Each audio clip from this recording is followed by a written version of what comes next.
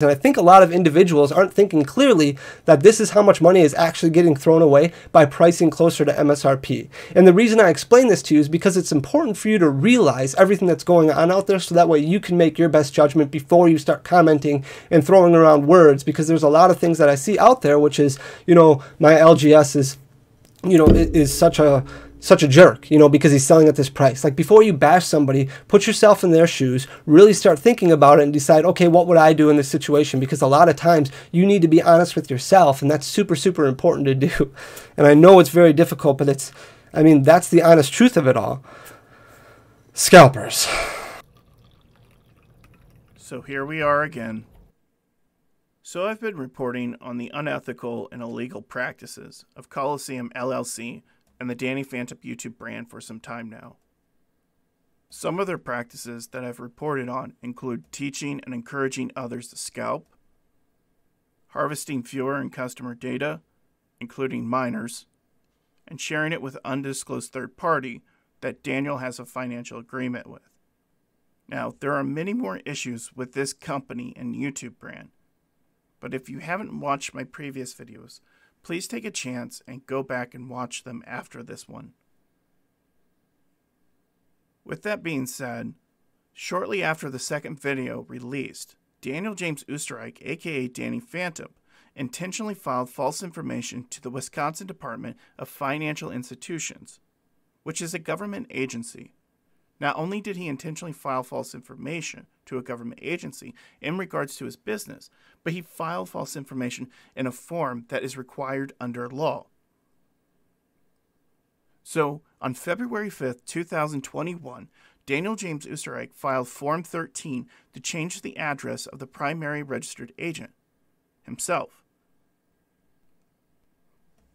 Now, the form he filled out explicitly states that the registered agent must have a physical location in the state of Wisconsin.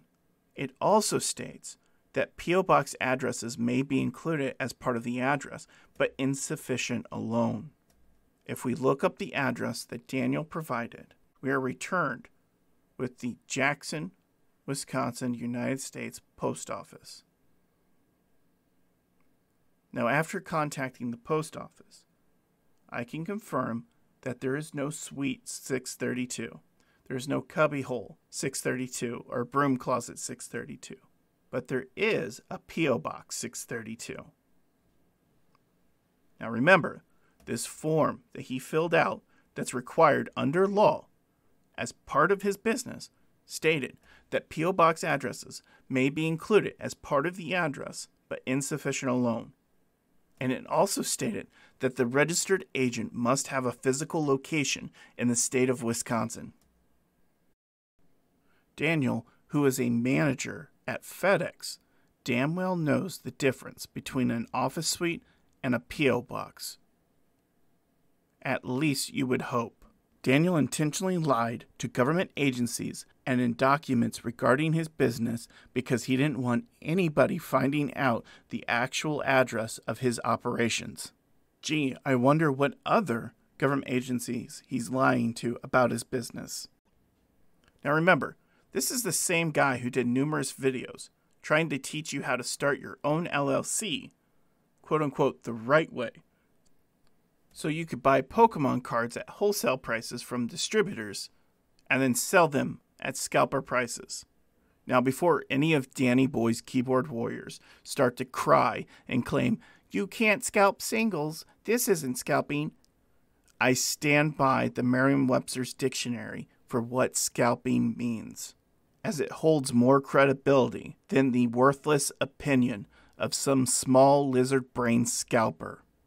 Anyone who argues with a dictionary is probably the same type of person who would argue that 2 plus 2 doesn't equal 4 because their bank account equals 0. I put these type of people in the same category as flat earthers. However, I am here to discuss the allocations that Daniel has been receiving, or lack thereof. Now, Daniel claims that his reduced allocations are due to the growth in competition. do need to understand, and I've talked about this before, is that it is very, very difficult to get product from distributors right now, just because the competition level is so intense. Daniel claims that it's just as difficult to acquire product from distributors as it is from retail. It's just as difficult to find product at distributors as it is to find product at retail locations. I just bought 8 packs of battle styles from PokemonCenter.com for MSRP, and it showed up within 2 days. Pokemon is in full overdrive for printing. So what is he about to lead into here? So it's kind of a battle, a constant battle to make sure that you're going out and finding product. Such a brave warrior. I wonder what his battle style is. Single strike? Rapid strike? Nah. It's scammer strike. Let's see what kind of bullshit he has next. One thing that we've been able to do in the past is work with relationships that we've created throughout the years involving very, very large storefronts and very, very large online retailers who specialize in selling on Amazon or on eBay or other places like this, that we're able to spend kind of an exorbitant amount of money. Wait, what? What online retailers and stores are you getting your products from when you are not getting them from a distributor? So are you going in and buying out stores? Are you buying out product to sell on your site? So then that way you can claim that there's allocation issues out there and then force people to come buy from you? If you're so concerned about getting Pokemon cards to the right people at the right price, why not cut the bullshit middleman and point people towards those distributors? You almost thought we forgot for a moment that you're a bullshit con artist. The only reason why you don't is because you're not going to get a cut of the profit. Where at exactly are you getting your product when it's not from a distributor? You claim to be so transparent. I really hope your distributors and Pokemon is watching this. Who cares about how much money that these other shops spent on this product? You're the one going in and you're buying out product from store shelves, so then that way you can turn around and mark it up and put it online. So he claims that for anything that he's going to get at wholesale price, he's going to try and get it as close to MSRP as possible, or slightly below. We're going to touch on that in just a minute. But here's where the real catch comes in. Anytime that we have to go out and buy product that's not in print, and technically nothing's really in print anymore, but technically nothing's in print anymore? What the fuck are you talking about? I just bought 8 packs. Again, I just bought 8 packs off of PokemonCenter.com. I just went to my local Walmart and I picked up Shining Fates boxes, collection boxes. Technically nothing's in print right now? How fucking stupid do you think we are? I know you would have to be fucking stupid to stand up for this guy or trust this guy, especially after this bullshit.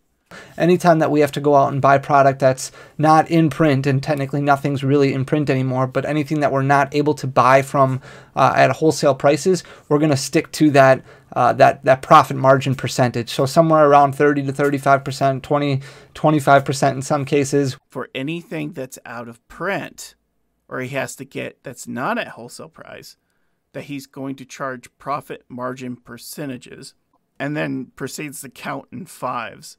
He's like the scalper version of the count. 20, 25, 30, 35% markups. But seriously, this is another reason why this guy is a part of the problem. Daniel claims that he uses promo codes as a way to battle scalpers. The product listings are still up at the prices that they are, meaning that anybody can go to his website before the item is sold out and buy the product at the scalper price, and only those within his closest inner circle that are able to get to the video quick enough can purchase the items at the discounted rate. What he's ultimately done here is found a way to continue to charge the prices that he has, but offer a discount on his prices if you're willing to subscribe and watch his videos. So by the time you've made it to the point in the video where he discloses the promo code, then he's already generated revenue off of you for watching the video. And guess what? You only get the item at a discounted rate if you're quick enough. So regardless if he comes right out and says it, or writes it on a box, or do some stupid trick, he's making money off of you. And how many people do you think are going to fear the item selling out? This is another way that he is lying and tricking his viewers and customers and profiting off of them. All right, we're going to cover one more thing. What is going on, Fan Clan? Welcome back to the channel. My name is Danny Phantump. I am sorry for my absence over the past couple weeks now. It's been, what, a little over two and a half weeks since I last recorded a video. Unfortunately, I had some medical things that I needed to take care of. Some of you commented on the last video that I recorded, noticing some things, especially with my hands. So this asshole is still wearing the Band-Aid on his hands from whenever they prick you for a blood test or an IV. Whatever it may have been, his hands weren't shaking. He was just wearing a Band-Aid with the big fat cotton ball on it that they put whenever they do the prick or take the needle out. And they do it to make your hands stop bleeding. You're supposed to leave it on there for like 20 minutes. Either way, the damn things always fall off whenever you go to wash your hands. And it's usually by the time you leave the hospital or right after. And throughout the entire video, this thing is falling off as he's opening up packs, and he's just rolling it back on. For those of you who don't know, a little over 5 years ago, I was diagnosed with cancer. They found a carcinoid tumor in my appendix right after my first daughter was born. I spent like 3 months in the hospital going through various surgeries after the cancer had started spreading to kind of get rid of that. And then, so over 5 years ago, he finds out he has cancer in his appendix. He spends 3 months in the hospital having surgeries, and they get rid of it. So they probably removed his appendix and did some chemotherapy. It's still very serious. And you go in at least once a year for a check, okay? It's not an inpatient procedure by no means. So they probably do some blood work and maybe some scans. And as you state, everything is fine. throughout the past 5 years since then, I've been going in just for regular checkups and to take care of things here and there as they pop up, because this specific form of cancer spreads through the bloodstream, and nothing to worry about. Everything is fine. Got through everything okay, and then after all those treatments were done, I kind of took a few extra days just to kind of hang out with family, be with family, and do things like that. So I do apologize for my absence, but I just wanted to be completely transparent, let you guys know what is going on and where I've been. Daniel never comes out and directly says if he still has cancer or not, but he sure as shit implies it. And there are a ton of people, including Mason from Cardinal Gaming, that believe that this man still has cancer, or that he just took care of his cancer with this recent break. Daniel then implies that he had taken the website down because he was taking care of his medical issues. But I am back, and so is the website. You can go over to pkmncolosseum.com. That is back up and running. I had taken it down because of, obviously, I wasn't going to be around to be able to pack up and ship out orders, so Papa and his family came down to try and get through everything that we possibly could. He then tries to use the fact that he had cancer as a way to justify his prices and to start cutting down some of the medical bills. A very, very specific and important reason as to why I am doing this business.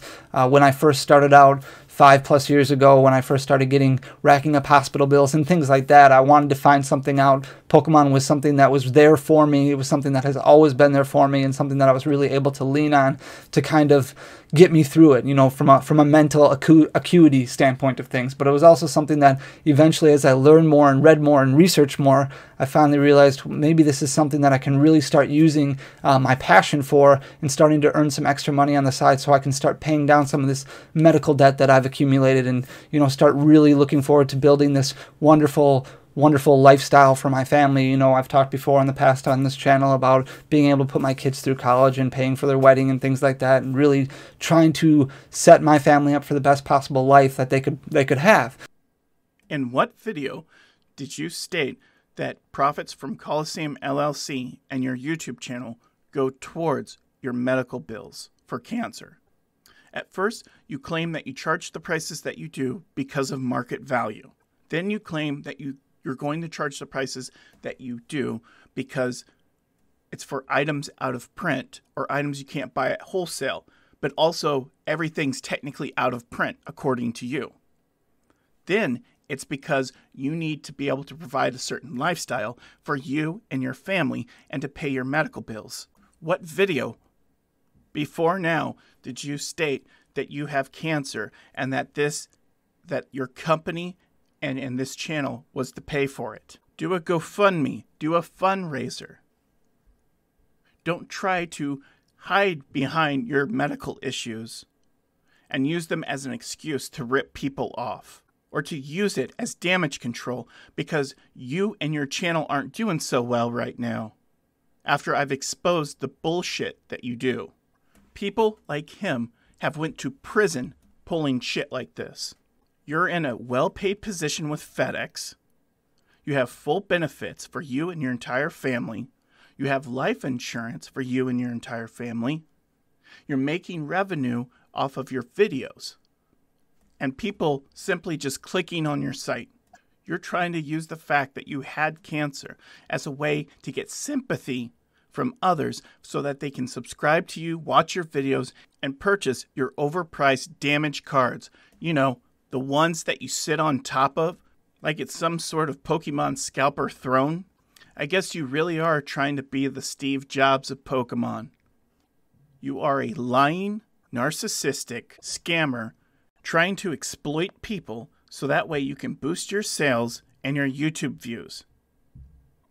You're not the fucking Walter White of Pokemon. And I think a lot of individuals aren't thinking clearly that this is how much money is actually getting thrown away by pricing closer to MSRP. And the reason I explain this to you is because it's important for you to realize everything that's going on out there so that way you can make your best judgment before you start commenting and throwing around words, because there's a lot of things that I see out there, which is, my LGS is such a jerk, because he's selling at this price. Like, before you bash somebody, put yourself in their shoes, really start thinking about it and decide, okay, what would I do in this situation? Because a lot of times you need to be honest with yourself, and that's super, super important to do. And I know it's very difficult, but that's the honest truth of it all. Scalpers.